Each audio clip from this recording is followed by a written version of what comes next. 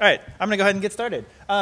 This session is about documentation for Drupal, both the product documentation that we create and we use to learn Drupal and understand how it works, and the tools that we use in order to make that documentation available, to create the documentation and so forth. And me, Joe, and Tatiana are going to co-present. Both of us have some things to share about documentation and what's going on in the world of documentation with Drupal at the moment. So that's us. Yay. What we're going to talk about in the session are these following things in roughly this order. We're going to talk a little bit about what documentation is, so the various parts of Drupal and Drupal.org and things in our community that we consider to be under the purview of documentation, and why documentation is important and why we create it and what our goal is when we're creating that documentation.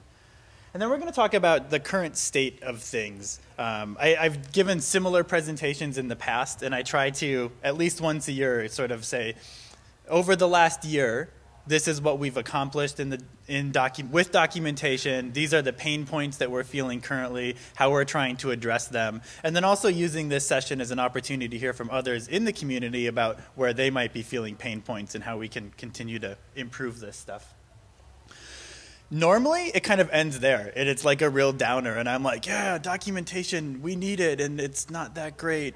But this time around, it's really awesome, because in the last year and a half, we've made a lot of really awesome improvements to Drupal.org and API.Drupal.org and the processes that we use for creating Drupal's documentation. Tatiana's going to talk a lot about those things and what we can expect what we've accomplished in the last year, and also what you can expect to see in the coming year. And then at the end, we kind of based on the things that we're going to talk about, we've got questions about various processes and the changes that we're making and kind of things that we're looking for input from the community on to help us improve how those work. And we're hoping that we've got enough time at the end that we can ask you guys some of those questions and get feedback and your thoughts. So first off, what is documentation? I would say that these are the things that the Drupal community would consider to be under the purview of documentation. Anytime you hear somebody say Drupal documentation, they're probably talking about one of these things, which is actually quite a lot of different things. There's the community documentation on Drupal.org. So if you go to Drupal.org and you click on the documentation tab in the top right navigation, and you end up on any of those handbook pages, it's kind of a wiki of sorts. That's all community-generated documentation, written by excuse me, people in the Drupal community, including all of us in this room.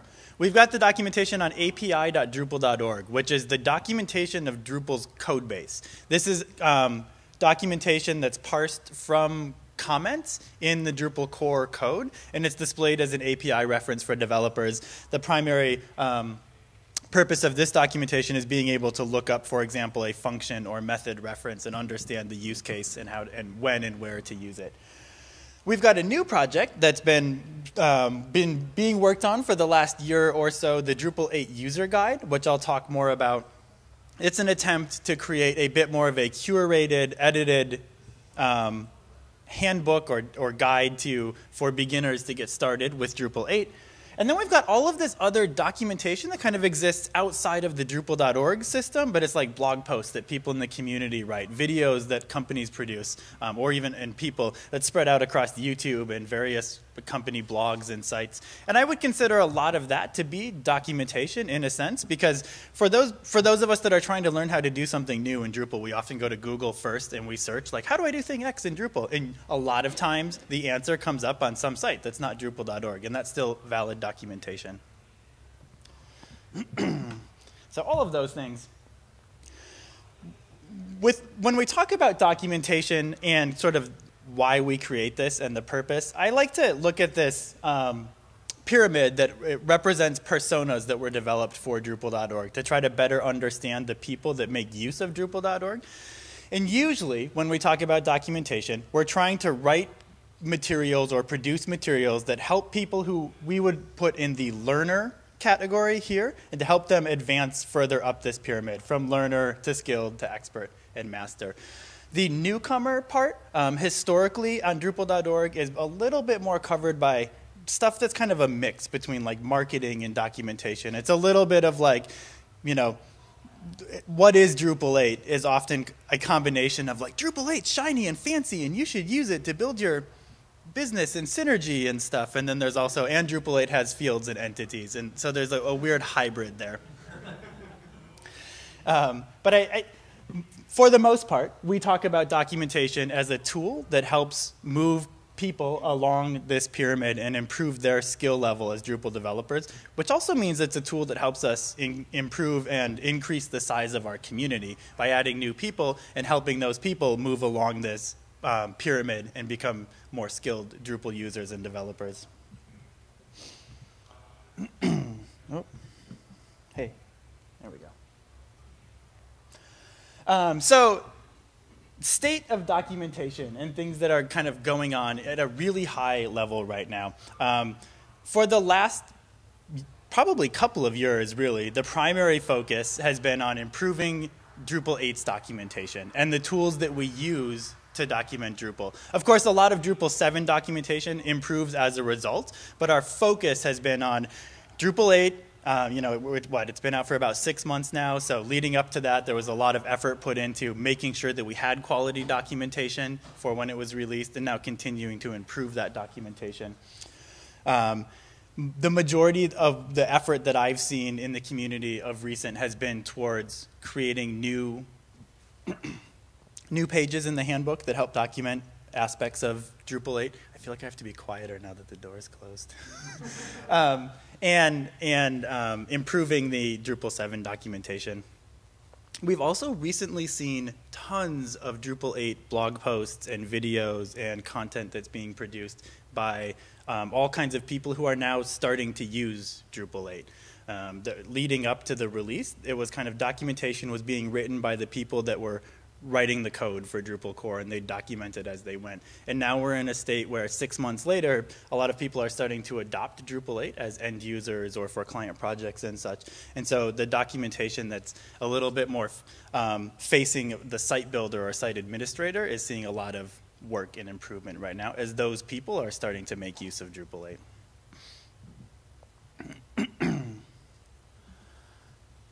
And in that process, these are some of the things that pain points in the process that we've been feeling, or where we feel like we could improve both the documentation and the tools that we use to create that documentation. One of the big ones we've been talking about for a while is just sort of a lack of curation overall.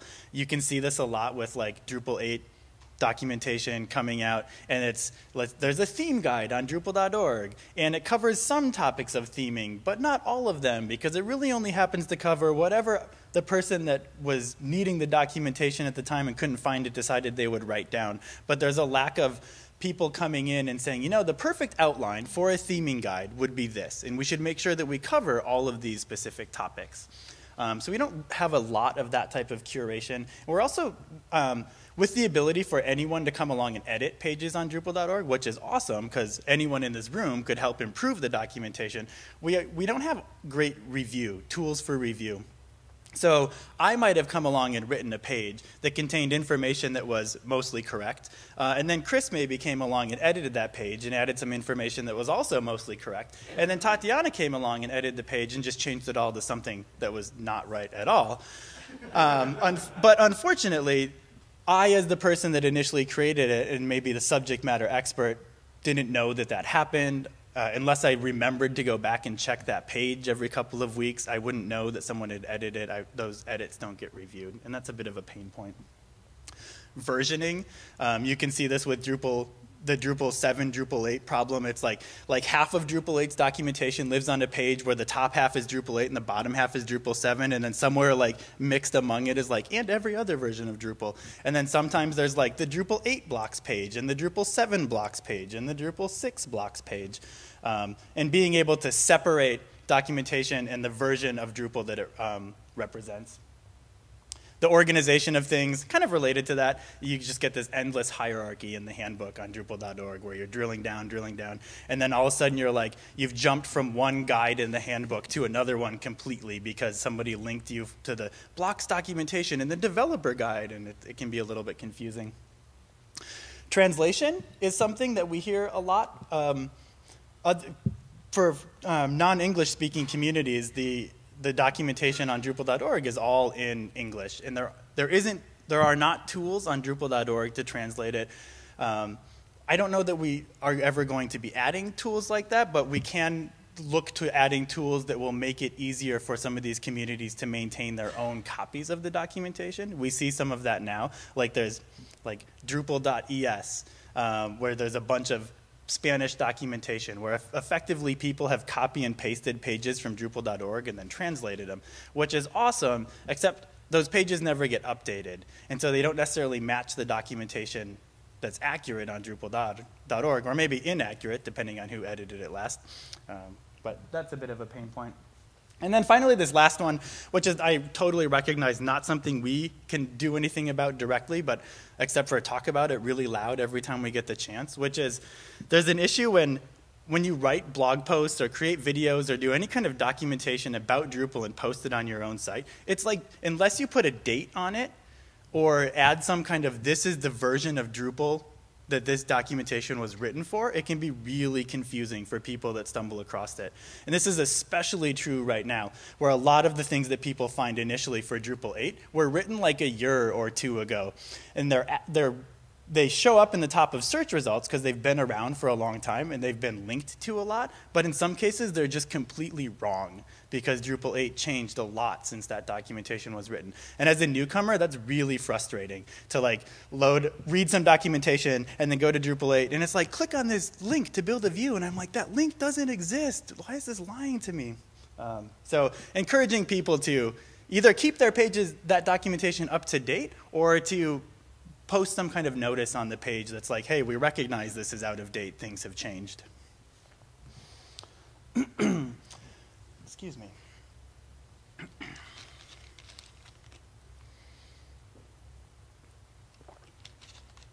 So that's kind of a bit of what's going on right now and a bit of the pain points that we're feeling. What we're going to do here then is kind of walk through each of these different pieces of documentation, api.drupal.org, the community documentation in the handbook, and the Drupal 8 user guide, talk a little bit about each of those projects, what we're trying to solve with them, and the progress that we are or are not making on those cases.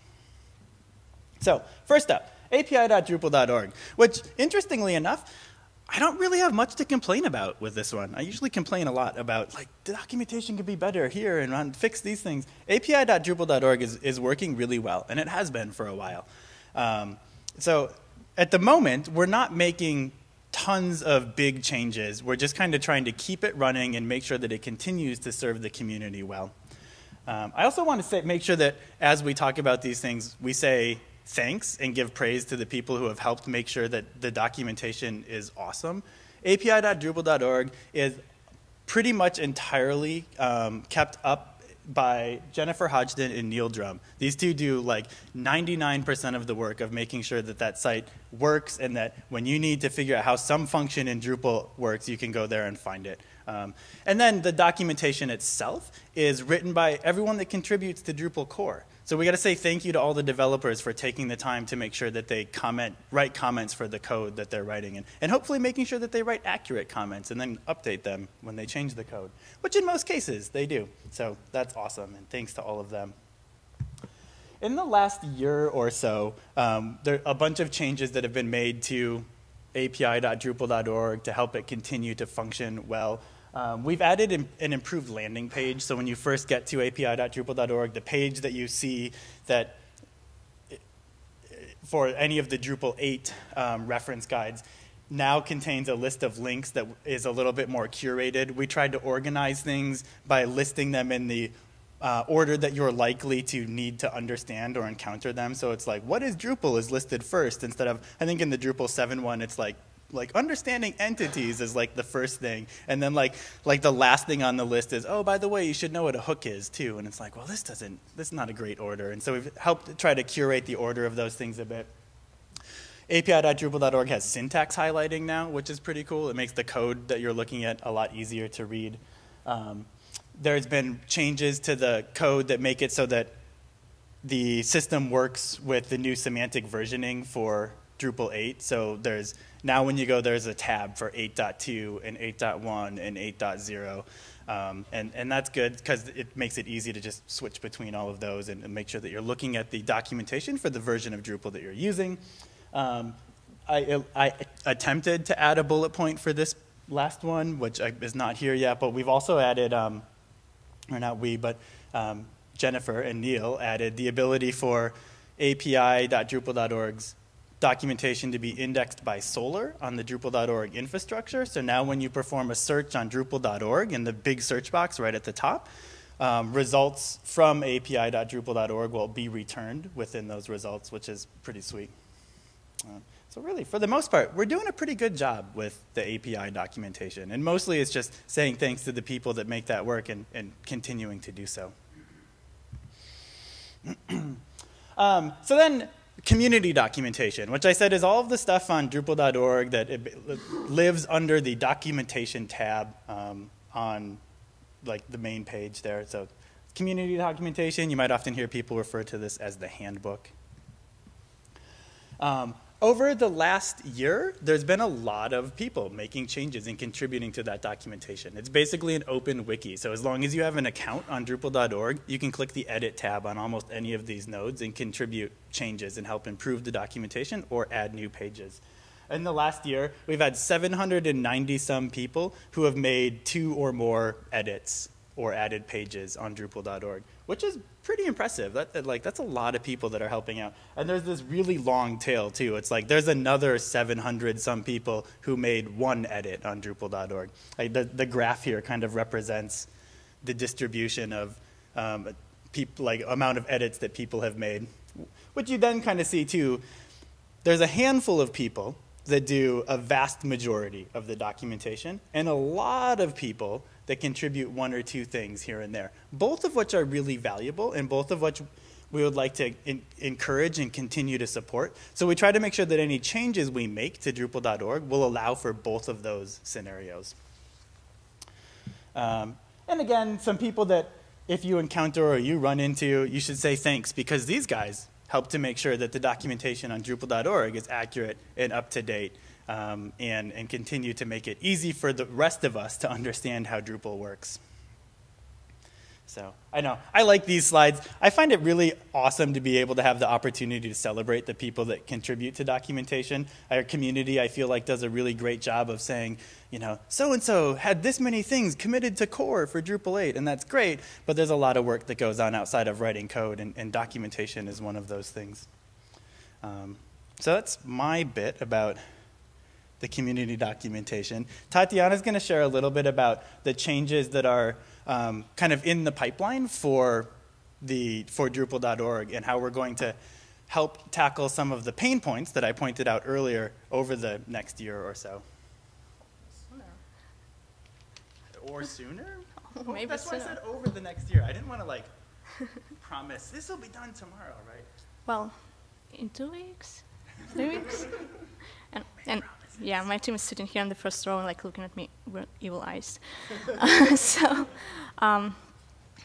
Yeah, I will speak a little bit about what when I say we, I represent the staff at the Drupal Association engineering team who are working on various changes for Drupal.org. So that's what I mean by we in this context. So to give you some background, why are we even working on documentation instead of like people like Joe? Last year, we had a project and we developed overall content strategy for the website. We had various recommendations ready for new content types and for better ways to structure content on the website. And if you follow one of those 2 links, you can find more information about that. We had various sessions at previous DrupalCons in Barcelona and Los Angeles with all the details about overall content strategy for the whole of Drupal.org. And so this year, in the last maybe half a year, we are focusing on implementing that stuff. Obviously, the website is big, and we can't just do it all at the same time. So we're taking a part of the website at a time, and we're focusing on it, and we're working on it. The first few things we've done already, the About section, the Drupal 8 landing page and section, which I hope you saw. It came out together with the Drupal 8 release, and the About Drupal.org section. So those were the first things where we tried out some of the ideas. And now our primary focus is documentation for the last 3 months, maybe 4 months, something like that. And so that's where we come in and trying to fix all the things Joe was just talking about.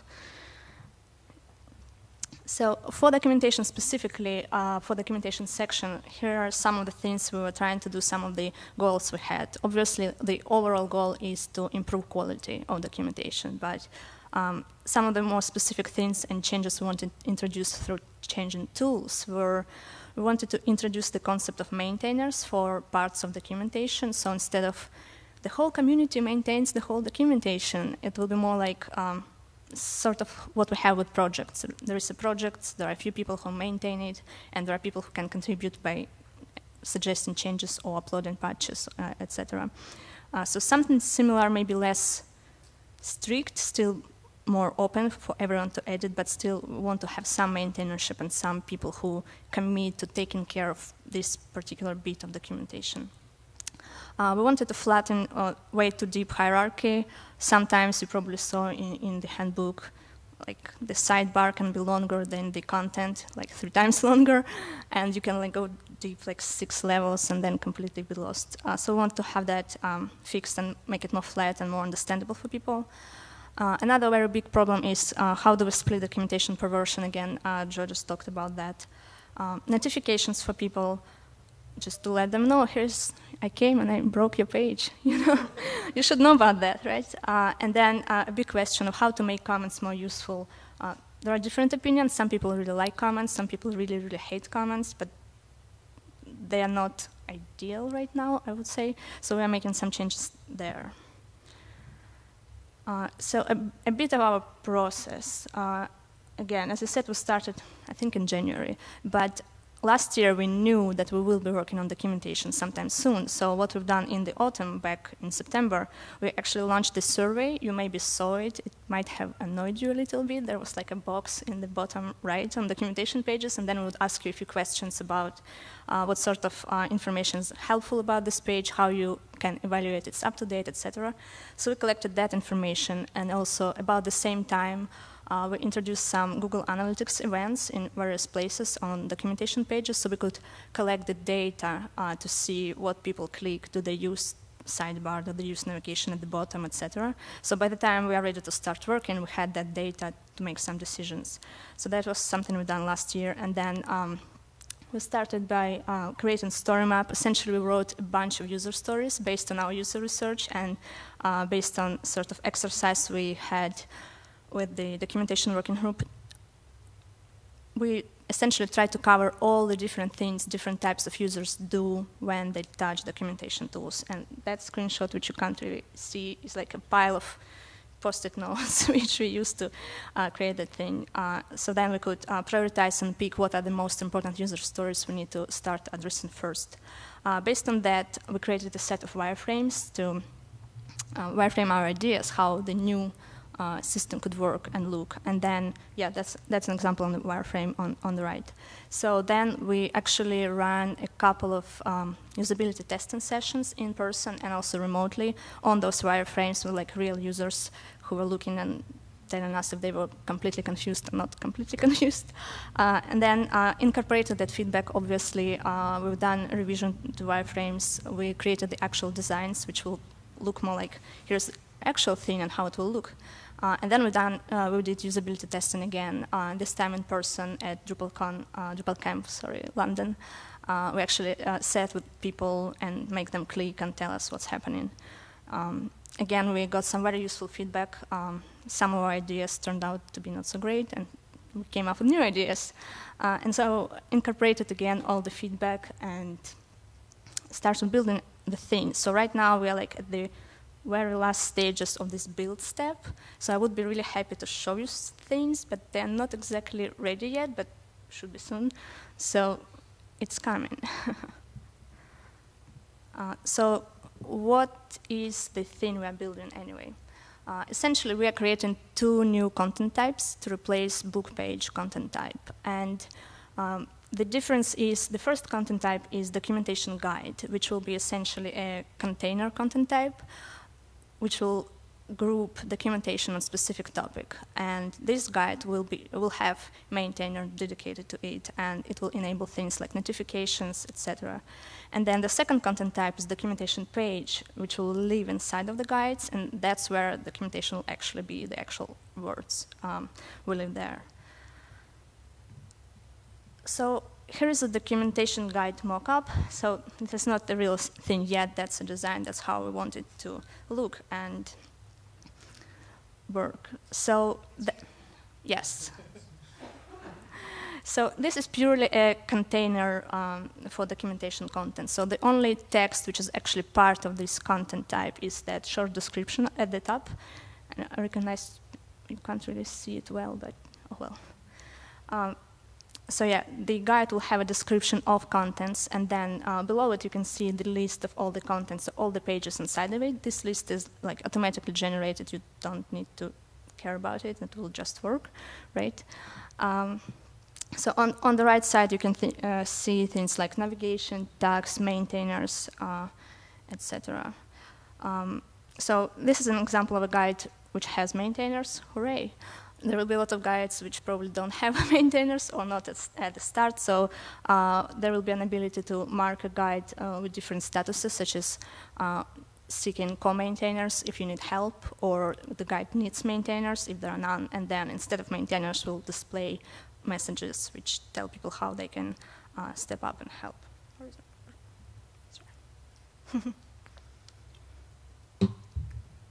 And so the idea is that overall permissions will be the same as in most users on the website who are not spammers can edit any documentation page, but then maintainers of the guide will have additional permissions and additional things they can do. Behind the scenes, the guide is actually an organic group, and so if you are a maintainer, you will be able to do some administrative tasks on admin group page, so things like manage all content in the group, modify the menu, add other users as co-maintainers or editors, etc. So here's an example of administer content page. It will be much longer, obviously. So here, you as a maintainer, you will be able to see all of the pages inside of your guide. You will be able to sort them, filter them, and perform maybe bulk operations, etc. This is the example of the modify menu UI. So that menu you saw on the right side, you will be able on this page to actually move pages up and down, and it will be much easier because you can just drag and drop them. And the current system, the book outline, means you have to go to each page, click outline, pick new location for this page, you have save. To select from a select list that's like yes. 15,000 items. This is where I would like it to appear. Right, so we hope people will like it. Yeah. And yeah, this is the example of UI to add other people as maintainers or editors. Right now, we only plan to have a maintainer role for guides, but maybe in the future, there will be a need to have 2 different roles, a maintainer and editor. Maybe we'll want to have different permissions. I don't know. That's what people will want. People like Joe will tell us to do, we'll do it. So this is a mock-up of the documentation page itself. So this is what will replace the current book pages, and these pages will live inside of those guides I just showed you. Well, first of all, you might notice we removed a lot of clutter and sort of information, which people were hoping will be helpful, and they kept adding it, and then it became too much, and it wasn't helpful anymore. So we sort of removed all of that and just left really helpful things. So at the very bottom, very prominent, you can see breadcrumbs. In our usability testing, we actually found that breadcrumbs are really, really helpful for people to even understand where they are on this page, where this page is located on the website. So we made them much more prominent than they are now. Page title is fairly short because this is a mock-up and we can do whatever we want, but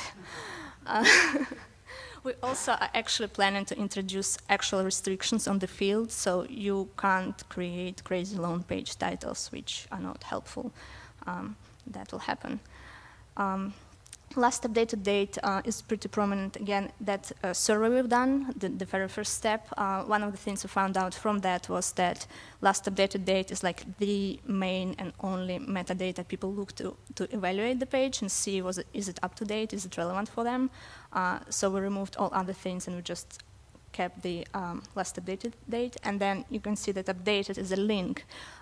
It links to the last revision of the page, so you can see, well, it is last updated, but was it actually a meaningful update? Maybe someone was cleaning up spam or fixed a typo, and the actual page is still out of date. So just an easier way for people to get there and check what happened.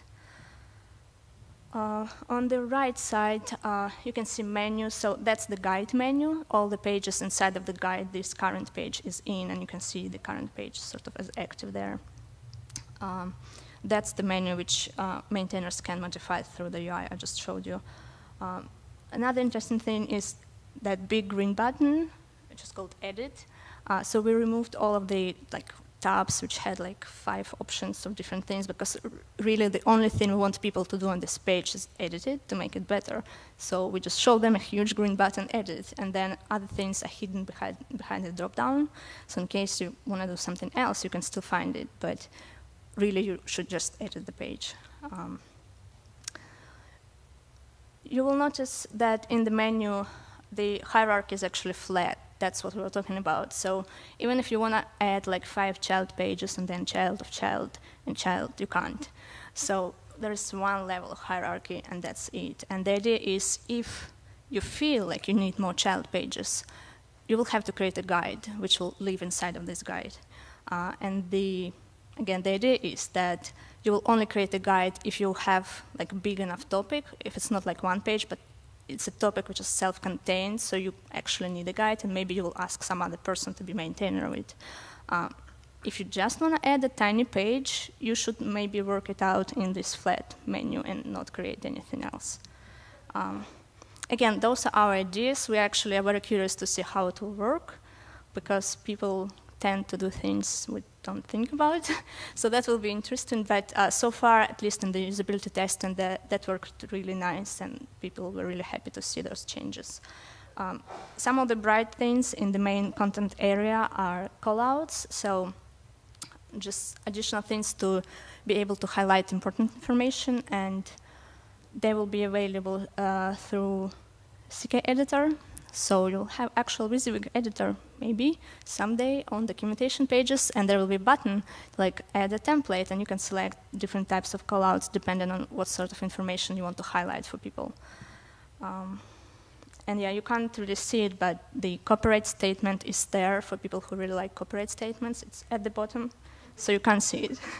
Promise you. You really like copyright statements. Yes. It came up, so. Let's see. I think I told you most of the things. So another thing I want to talk about is statuses. We did some changes to the current book page statuses. Well, first of all, we found them not really useful. That's what people told us in usability testing and surveys. And so we cut them down from 10 statuses to 3 as a first step. So we removed, first of all, the known problem status, because that's a default. You can see it on almost every page, and it doesn't tell you anything. Does it mean there are unknown problems somewhere? So right now, in our new system, essentially, default is no status. If there's no status, if you don't know if there's any problem, it's just, it looks like this, there is nothing. And then if there is some problem, we left you 3 statuses to pick from. Out of date, incomplete, and deprecated.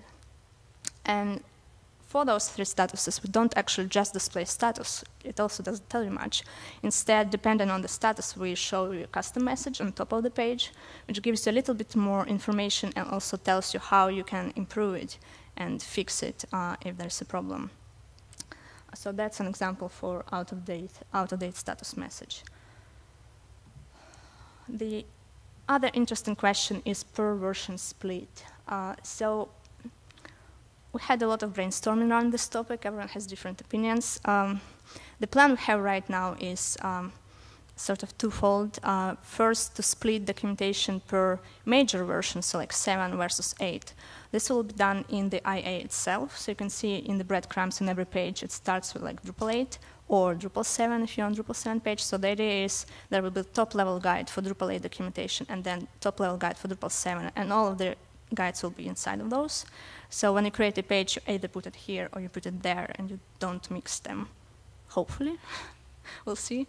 And then, so that's for major versions. And then for minor versions, the idea is that the split will happen in the page itself. So, example, you can see on the right, that's sort of a call out for specific nodes for 8.3 version because something changed or whatever. So again, we hope that the main body of documentation will always be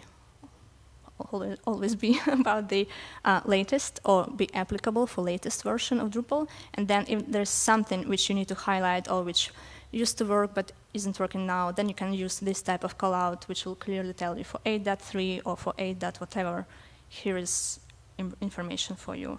And so all the minor versions will live on the same page, and we will see what happens when we get to 8.20. Maybe we'll change our mind, but not soon. So what about comments? This is a wireframe, it will look better, but the question of comments. So the way we decided to tackle it, it was we are moving them to discuss tabs. So first of all, they won't be at the bottom of the page, they will be at a separate page. And the idea is that that's the place where you would go to suggest changes to the page or discuss something about the page, sort of very similar to what other wiki-like projects have. And I know one of the ideas which was floating around for a while was like, let's have an issue for every single page of documentation where we will discuss the page, and then we'll use entity reference to connect the two. And that's a lot of issues. And now we can have, because we have notifications and we can actually let people know that discussion is happening, we can have it right on the page, so we don't have this like separate place connected to the page. So comment to discuss tab, you will be able to suggest your improvement at top.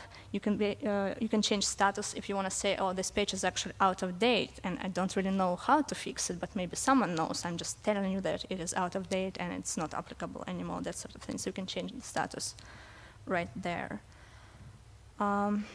What we also do, we automatically generate a comment for every edit, sort of similar to issues. So you can see this is a wireframe of edit tab.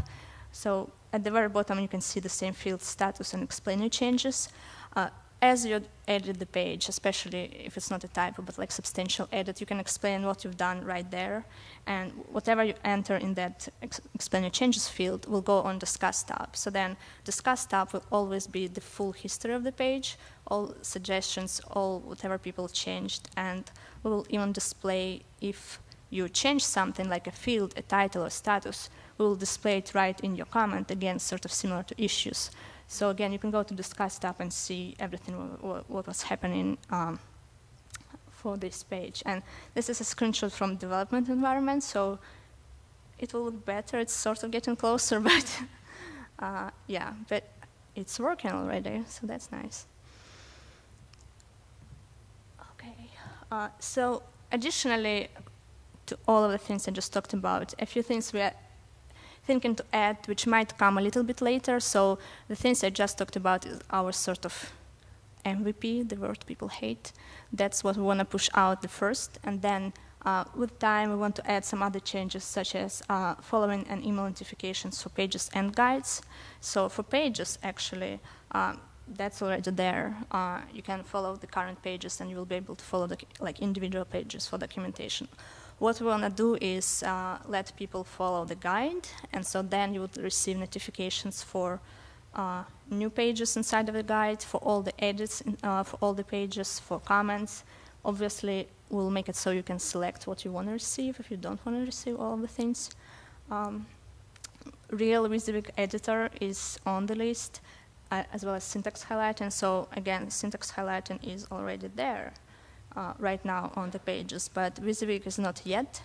So we're working on CK editor, and it should come soon. Hopefully. Related content is another thing, so we're going to add a field where you can add whatever content is related to this page, so it can be another documentation page from a different guide, or maybe from a different version if it's relevant, or maybe it's a blog post or something else. Again, that's sort of next step. Official guides for projects. So we want to be able to connect a project to a guide, and you saw on some of the mockups before in the sidebar we actually had a list of projects. So the idea is the field will exist on the project page, and as a project maintainer you will be able to say, this guide is official for my project, so I connect it via entity reference, and then connection will be displayed both on documentation and on the project page itself. Yes, and obviously displaying guides on user profiles. So some of the things we are thinking about how to say thank you better. First one would be just, if you are a maintainer of the guide, same as right now, you can see all the projects person maintains. You'll be able to see all the guides person maintains. Hopefully that will encourage people to maintain guides. It's funny because that was like initially was my #1 complaint. I was like, I want to be able to give credit to people that are maintaining sections of documentation. So, and then it spiraled out of control, and all of a sudden it's like, wow, we need like maintainers and organic groups, and then we need to move the comments, and it was like, really, we just wanted to be able to say like, thanks for editing things. Now we build this whole thing just to say thanks. No, that's not true. We build it for other reasons. Yep, so those are a few things which are already done. They're small, but still nice. So the big elephant in the room for this whole thing is migration. So once we are done and all of those beautiful tools exist, we need to take all of the documentation and move it over here, which will be big. So the way we approach it, at first we want to try and recruit maintainers for parts of the documentation. So if you have something you really like in documentation, come and tell us, like, I really want to maintain site building guide for something or whatever is that. So we want to have a list of people to start with, and then we're hoping they will help us to create the initial structure of guides and sub-guides, and then we are building a migration tool which will be essentially, you click a button, I want to migrate this page into this new guide. It tells you, are you sure? You say yes, and then it migrates. So behind the scenes, it will switch the content type of a node. So we won't lose the history, we won't lose the existing comments or anything. It will change the content type, and it will put it into this new group, and it will remove it from book outline. And after a while, we probably won't have book pages at all, hopefully. And yeah, success in the end when that happens. Okay, now Joe will talk a bit about user guide. Hooray. I think, too, that it's worth pointing out that a lot of the reasoning behind these changes is based on research that we've done, like Tatiana pointed out, but also just like a year plus of us spending a lot of time thinking about and talking to people. How would you like to edit documentation, and what could we do to help improve those things? And if you're curious about all of that history, there are sessions from the last 2 DrupalCons in which we kind of, you could probably start in LA and watch it progress all the way to here. And hopefully next time there'll be even more.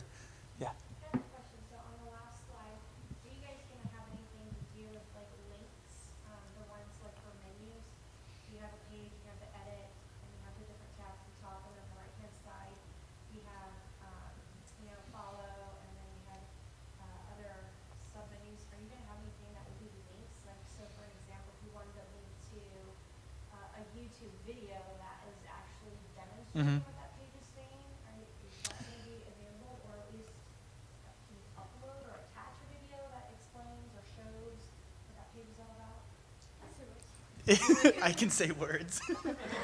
So right now, we have that related content field I was talking about. Right now, we're only planning it for content which exists on the site, not external content. So if you want something external, you can put it in the body of the page right now. Like you can link to a video. We are not planning to have any special tools to connect external content just yet. This might be a good idea. We might add it later if it makes sense. Okay?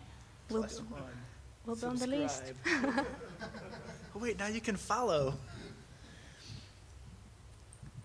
So I'm going to talk a little bit about the Drupal 8 user guide project, which is another attempt at solving some of these same problems and from a different way, and also trying to make sure that we have some really awesome documentation for people who are just getting started with Drupal 8. This project started about a year ago as an attempt to create a bit more curated documentation for Drupal 8. Basically, it boils down to a handful of us got together and thought, you know what would be really awesome is if we wrote an outline of what the ideal documentation for someone as a beginning user of Drupal 8 looked like, and then we actually wrote all of the pages in that outline. Versus what we end up with a lot on Drupal.org is someone creates the initial top-level page, and then people kind of come in and fill in things here and there, but you're often missing big gaps. Like it might explain users and roles, but it never explains permissions. Or it might explain entities, but not fields. And so it's just sort of, we wanted to make sure that we covered everything. And we've spent a bunch of time working on this over the last year. Again, first of all, I want to say thanks to all of the people that have helped contribute to this over the last year. There's been a ton of people that have gotten involved in the user guide project and helped to write the documentation, we've actually done the documentation that we're writing for the user guide has been going through a copy editing phase. So we've had users test the documentation. So there's been a lot of people involved with this, which is really awesome, again. So thanks, all of you people. So a bit more about the user guide. The idea, again, was curated documentation. And the benefit of that curation is that we make sure we're covering everything instead of potentially having gaps in the documentation. It started out with writing this outline that we identified our target audience. We said, okay, the target audience for this is someone who already knows what Drupal is. They've already chosen that they want to use it on their site, but they've not built sites with Drupal before. So this is probably the first or close to the first time that they've made use of Drupal 8. And we're going to help them get from that learner, they've just kind of started using Drupal 8, to a skilled user. They understand all of the core tools and how to make use of them, the terminology, and so forth. So we wrote an outline to that persona saying, if you were this person, what would you want to know? And we tried to use that as a way to make sure that we covered the right things, but also to make sure that we didn't cover too much. Because the other thing you often end up with on pages on Drupal.org is that they very quickly go from like explaining what an entity is to explaining the complex annotation system for how you add an entity in Drupal 8. And it's like, well, that's appropriate for some people, but not everybody. And then we also wanted to be able to create version-dependent documentation. So we could write a Drupal 8 user guide, and then when Drupal 9 comes out in the future, we could effectively create a fork or a branch of the documentation that is the Drupal 9 version and keep that up to date. And then the idea being that pages in the user guide will be used to kind of replace key portions of the community documentation handbook with this more curated documentation. This is a little bit, we're still kind of figuring out some of the parts, like how are we going to do that? How are we going to deprecate some of the stuff on Drupal.org and replace it with things that are in the user guide and so forth? But it's a work in progress, as is everything with Drupal. The user guide project it currently lives at drupal.org/project/user guide. Technically it's a Git repository full of text files. The text files are written in ASCII doc, which is a markdown-esque syntax for writing, marking up content in a text file. It's really commonly used in technical manuals. I know that O'Reilly Publishing uses ASCII doc for writing all of their books. Ultimately, we had a really long conversation about the different ways that we could format these text files, and ASCII doc at the end of the day was the winner at that time. We knew that we wanted it to be text files so that ultimately we could put it in version control, because version control provided us with a lot of tools for doing things like peer review of changes to the documentation that we were struggling to do on Drupal.org as it currently exists. So for example, with Git, you can make a pull request or submit a patch to a piece of documentation with your proposed changes, but someone else can review those changes to make sure they're accurate before they end up in front of the general public. So I think kind of that. At the moment, I think I have my slides out of order. Oh, well, look at this one. Here's an example of some of the pages, what the pages from the user guide look like right now. The one on the left, the one on the left, this one, is an example page from the user guide.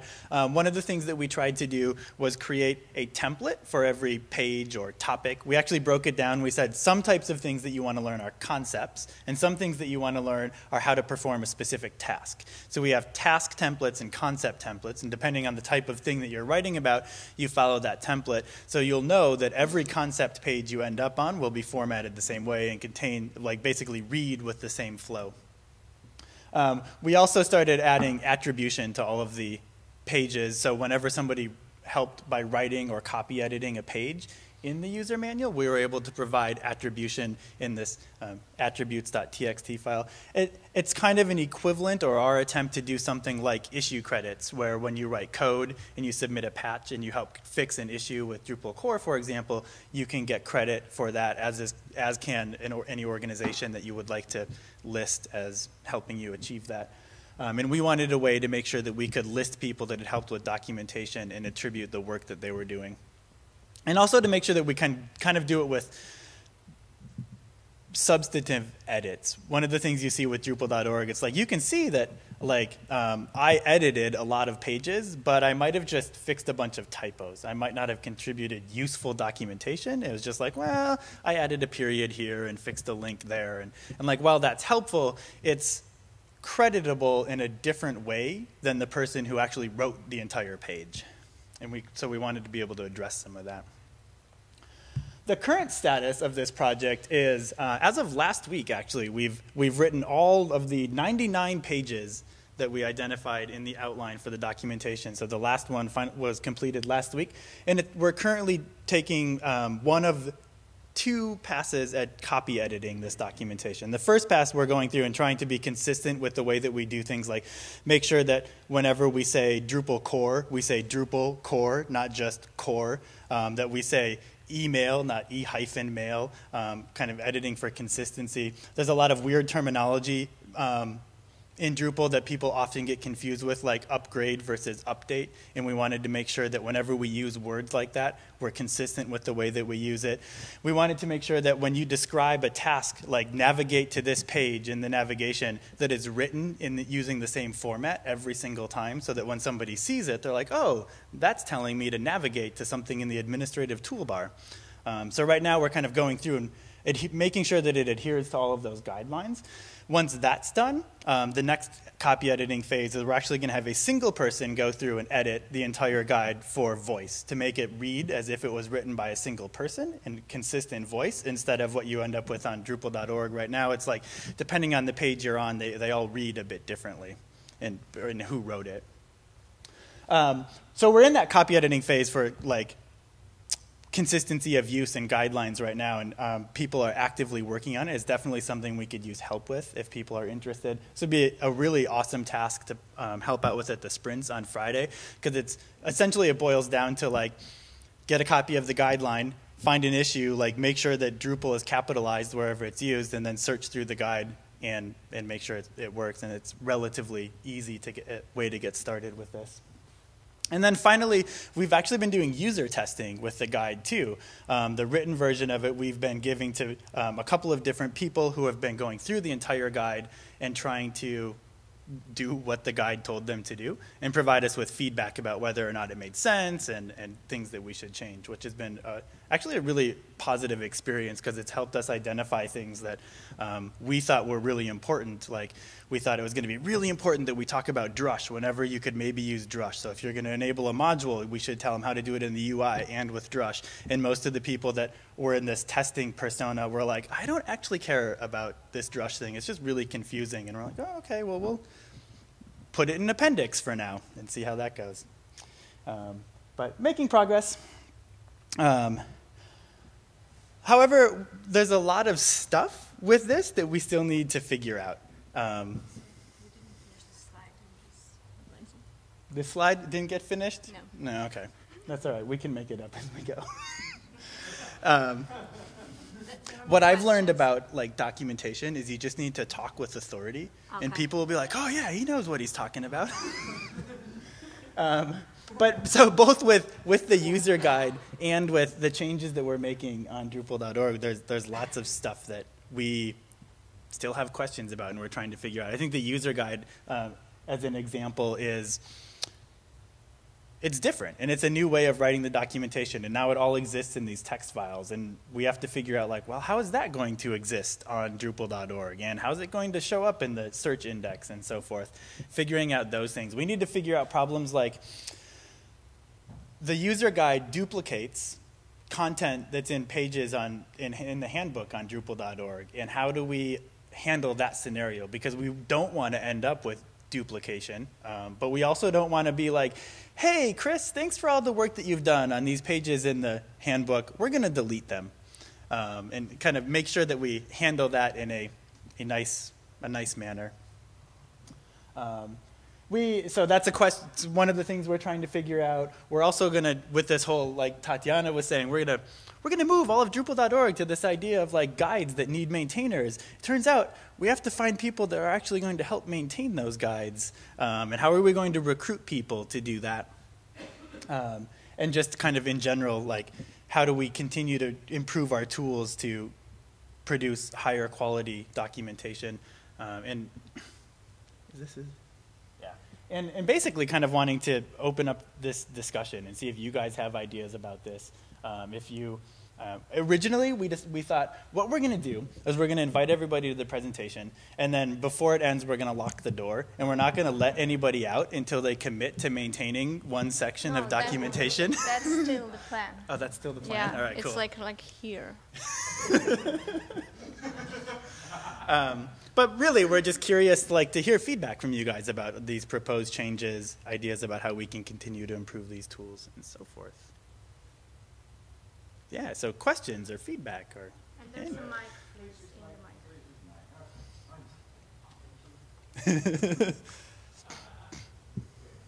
Does this work? Yeah. Sounds like it. Sounds like it. Okay. I'm not going to do what you just asked me to do. I'm going to ask a completely different question. That's fine. All right. There is a vast amount of what I think of as documentation that's available on the web. Mm-hmm. You work for a company that provides some of it. Sean on Drupalize Me. Mm-hmm. Chris Shattuck has a build a module thing. And there's a lot more as well. Lynda.com does it and everything else. It is how I learned to use Drupal. I'm 7 or 8 years into it. I still rely on it as a crutch. And I'm just kind of curious how you see the documentation system you're all working on here interacting with, using, supplementing, replacing all the stuff that people are actually earning a living teaching people how to use Drupal. Sure. I can speak to that from my perspective on it anyways. It's going to be different for everyone. And I am totally one of those people that earns a living by creating documentation for Drupal. As someone that's in that environment day to day, I totally recognize that for most people, Drupal.org is their first source that they go to if they have a question about how something with Drupal works. I actually work for a company whose main goal is we'd like people to end up on our site instead of Drupal.org, and it's really hard to make that happen. And because Drupal.org has such good search ranking and so forth. So my hope is that by creating these tools, we help to improve the quality of the documentation there, for sure. I don't think we'll ever supplant things like Drupalize Me and build a module, and people who are writing blog posts for their site that explain how to do things in documentation, because for various different reasons. Those are great attempts for people to create marketing on their own site. It's a way for us to make money by creating videos that teach people Drupal. My hope, then, is that Drupal.org can continue to be a canonical source for answering questions about how certain things work in Drupal. And really, I hope that it can answer questions to a certain depth. I don't necessarily know how deep that is, but it's to me, you should be able to get answers to basic questions about Drupal on Drupal.org for sure. And to a certain level of learning. If you looked at the pyramid with the personas, I definitely think Drupal.org should be able to handle the learned to skilled and probably skilled to expert for the most part. And but it's also unrealistic to expect Drupal.org to document every single possible thing and use case that we could hope to accomplish with Drupal. And so you'll continue to see Drupalize Me and build a module and everybody writing blog posts and that kind of thing. Does that answer your question? No?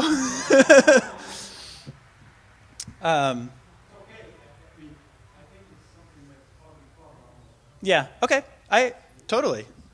So I think this is probably a related question. We go in the same guide as a different subpage, and it concerns the philosophy of what documentation is intended to accomplish, and making sure that we're being specific about that, because as somebody who's made some community edits, I really often find myself being like, I either disagree with that or I disagree that it should be in the documentation, but I don't feel confident removing it because there's not a clear statement of what this is and isn't. And the specific use case I had in mind is there's a lot of places in like some of the site builder guides where the answer will be, if you want to do this, use this contrib line. And especially in the Drupal 7 world where you can't do a whole lot without using a fair amount of contrib, that's probably appropriate. As we get into a world where core is a lot stronger, I felt that some people kind of use that section to advertise their module, and their module is kind of crap. So how do we avoid that? Because it creates confusion when you say, I want to do this use case. Here's 14 different modules that might or might not do it, right? So I think there's a couple of questions there, or like things that we could talk about. One of them is the element of not necessarily feeling confident in when you make a change to a page, whether that was the right change to make. And I think that we're hoping that some of the changes we're making specifically to the way that comments work will help alleviate some of that. Right now what we see is that a lot of times people are not confident enough to click the edit button and make a change, but they do actually know the answer, so they'll leave a comment. But then the comment never really makes it back into the documentation. We'd really like to try to encourage people to more frequently click the edit button and make their changes. That's why it's big and green. Yeah, that's why it's really big and green. It's friendlier that way, right? And that we also hope that by allowing people to understand that there is a review process and that the changes that they make will be looked at and reviewed by others, it helps alleviate some of that imposter syndrome, because at least you're like, I think this is right, but I know that Joe, who is the maintainer of this section, will see that I made the change and review it and help make sure it is right if it's not. We see this a lot with the way that developing code for Drupal core works, where people are able to post a proposed change, and the community is able to come and review that change and see if it makes sense and contribute to it and make it better. And that encourages people who might not know how to answer the entire question to at least start the conversation of answering it. So hopefully that's what happens with some of these changes for the comments stuff. The other part about what happens when I wrote some sweet module that was better than your not so sweet module, and so I went and edited the page and provided links to it. I think that's a much harder thing for us to answer, and a little bit will, in my mind, it boils down to, or it helps to have maintainers of a section who are considered to be, if we can get to a point where we consider maintainers to be, to have decision-making power about content within a section of the documentation, we allow for an easier way to resolve some of those conflicts. Whereas right now, it gets resolved by, well, you just go edit the page again and add your link, and then I'm like, no, and I edit it and add my link. If we can hopefully provide ways to have like mediation around that. Yeah, I feel like the power to make decisions is really right, but we also need to guide people what are the right decisions. So your question is really governance one. And this means we will have to work out policies and get some consensus on what is okay and what is not, and what sort of module is okay or not. And that field for related projects, we already had those questions about it, so that's definitely something we'll have to talk about. And before we even put it live, we need to be able to tell people, here's what you can put, and here's what you can't put there, and here's why. So then maintainers could make decisions based on something, not just like whatever they decide. And also, I feel like they're about to kick us out. So maybe we should like have a BOF tomorrow or something to talk more about this. Yeah, and I'm happy to like stand out in the hallway and then chat for a minute too. But Yeah, so I think Joy and I will try to schedule a BOF for tomorrow to just talk about this stuff. We'll tweet about it and yeah, come and talk to us maybe.